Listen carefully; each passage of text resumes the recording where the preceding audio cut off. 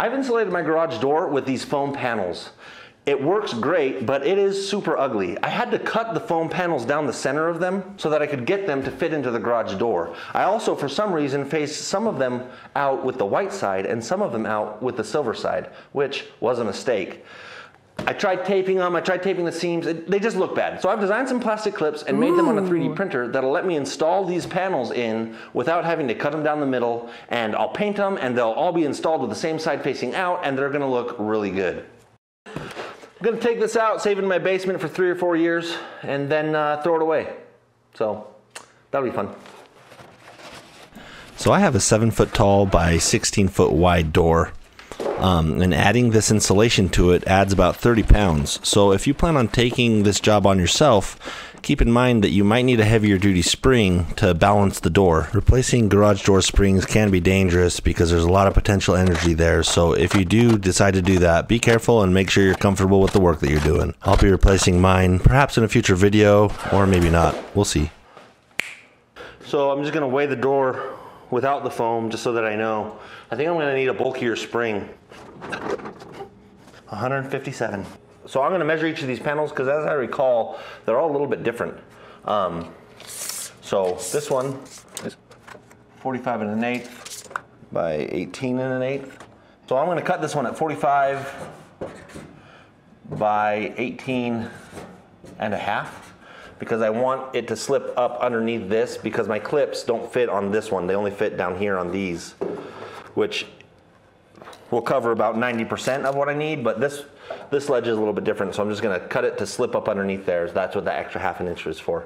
So I'm gonna measure the rest of these and have a cut list.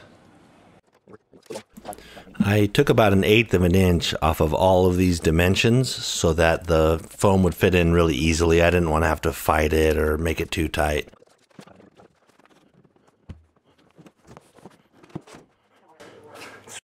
My garage door is too heavy to lift because I don't have the spring attached. So I'm bringing them into the man door.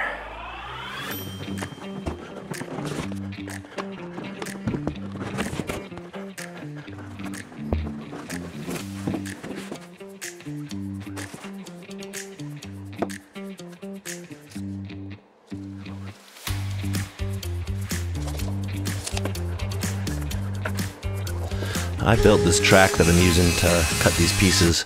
It's working really well. I have a video of it if you want to check that out. It works really well.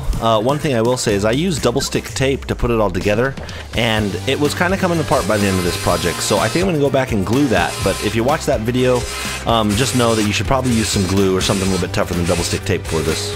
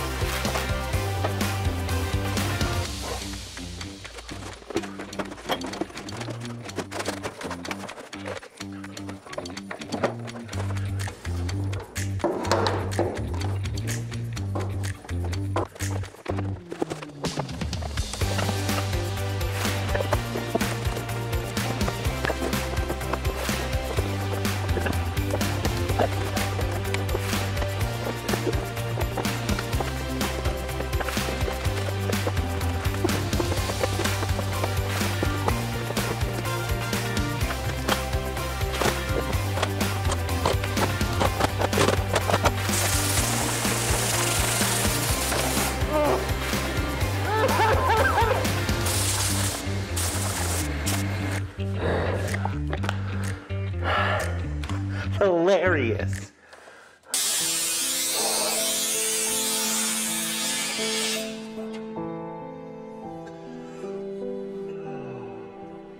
I'm gonna paint it now. I hope it makes it look better and not worse.